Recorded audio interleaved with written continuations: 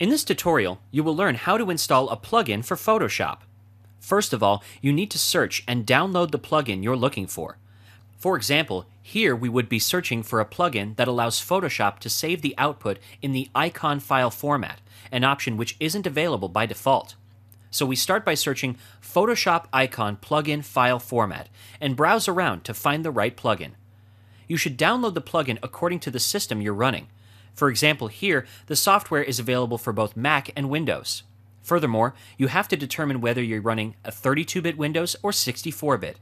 The installation will vary according to the system you are running. Once downloaded, unzip the folder and copy the .8bi file. You can do so by pressing Ctrl-C on the keyboard or right-clicking on the file and selecting the Copy option. Once done, browse and locate the folder where Photoshop has been installed in your hard drive. Since we have downloaded the 64-bit version, we will be pasting the file accordingly.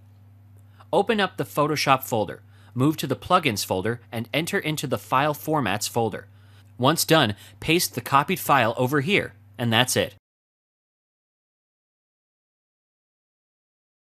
Now open up Photoshop, start a new document, and save the file.